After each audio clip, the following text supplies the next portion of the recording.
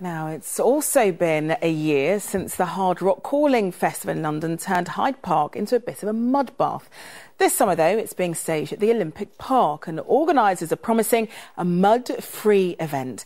It's the first time a music concert has been held at the site in Stratford since the Games last year. Well, Claire Nazir is there for us this evening ahead of the gig this weekend. So, Claire, what can music fans expect then?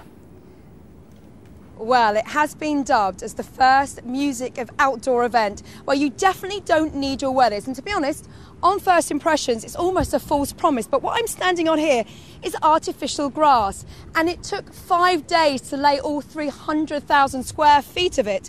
But that's not the only first. I'm standing in the Olympic Park, and it's the first public event since the Olympics last year where people were heaving down across this Olympic Park, enjoying the Olympic fever. It was just an incredible, iconic background. Look at this. We've got the stadium there, we've got the velodrome there, and this weekend, people are descending for a different reason. 80,000 people, and what they're expecting to see is a different type of hero. Paul Weller, Bruce Springsteen, and also Kasabian. I've got two members of Kasabian here. Hello, chaps. This is Sergio, nice to meet you. And this is Tom.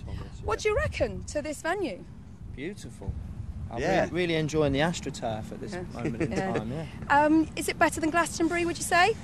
Tomorrow night will be, definitely. Are you looking forward to playing here? Yeah, definitely, because we bought this gig in like January, so the build-up's been incredible, right. you know, so yeah. What can people expect to hear and see from you?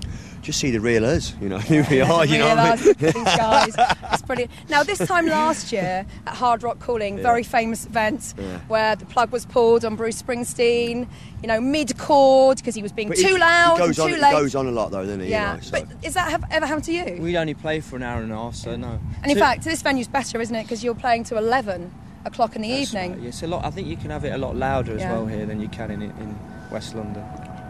Now, do you know, you started in '97. Yeah. There'll be kids down here tomorrow who were babes in arms when you formed your band. There's a lot of